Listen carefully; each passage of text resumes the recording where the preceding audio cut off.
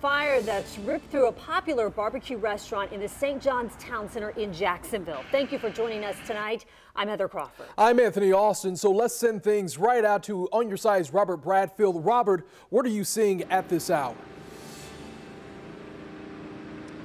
Well, good evening. We are here around the 10,000 block of Skinner Lake Drive, and just to set the scene here, you can still see some firefighters are on scene of the Bonos. This building is a total loss tonight. We are told JFRD responded to this business around 10 o'clock. It was an hour after this restaurant closed.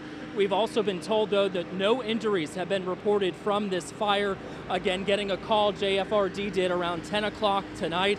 We were also told when firefighters did respond here, the fire was in the attic, and out of precaution, these firefighters were pulled from the building. Again, they were trying to fight this fire from the attic, but out of abundance of caution, these firefighters were pulled from this building. Again, no injuries were reported here, but about 24 fire trucks remain on scene. And again, this building right now is a loss. JFRD again saying no injuries tonight. However, this business and the employees, unfortunately, will not be returning to an open business tomorrow. Again, JFRD responding here, 24 or so fire trucks here.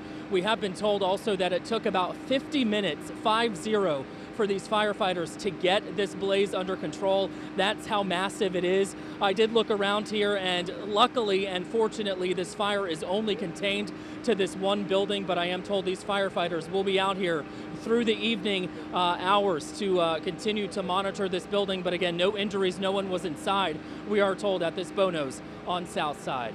Reporting live tonight, Robert Bradfield, First Coast News, On Your Side.